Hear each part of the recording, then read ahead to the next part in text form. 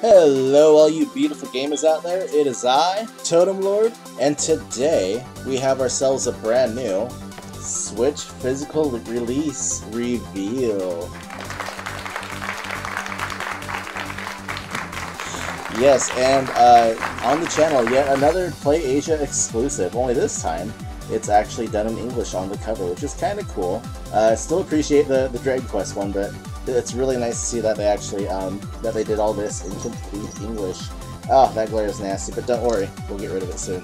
So yes, now, honestly, I probably don't really expect a whole lot from this, because I think like the last one had like a bare nothing on the inside, but I really just kind of wanted to, really just show off, just in case if people were wondering.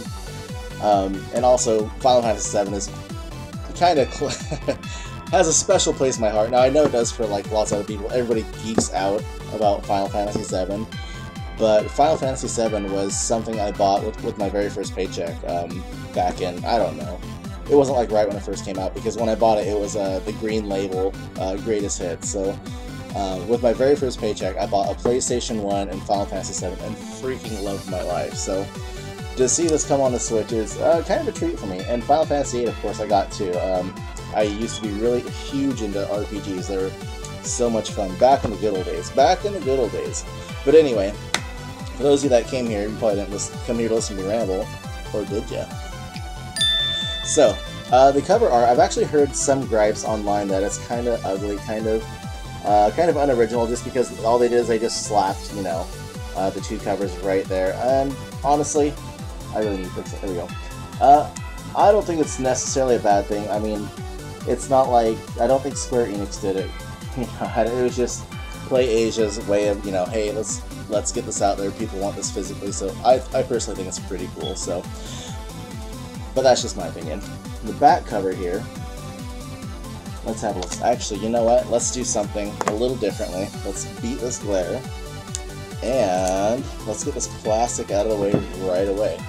After all, what's the point of looking at it if, you know, if it's all blurry and stuff? So this should help out just a little bit.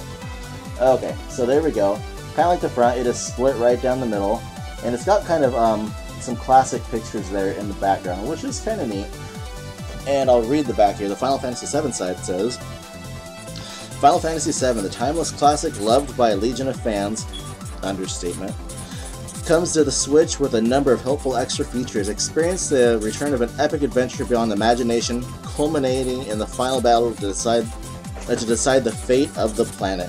And the pictures are kind of tiny, but they do actually show off what they are. I feel like the third picture there at the bottom is, you'd only know, oh my god, my camera's terrible, but we have a picture of them on the Midgar subway there at the beginning.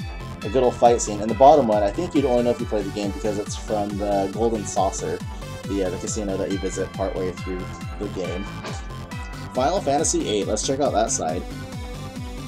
The mega hit RPG Final Fantasy VIII returns. This Nintendo Switch version features new graphical enhancements and a whole host of options to customize your gameplay experience. In a world engulfed in war, Squall, a member of an elite mercenary force, leads his group in a fight against the sorceress Lydia, to prevent her from fulfilling her nefarious goal.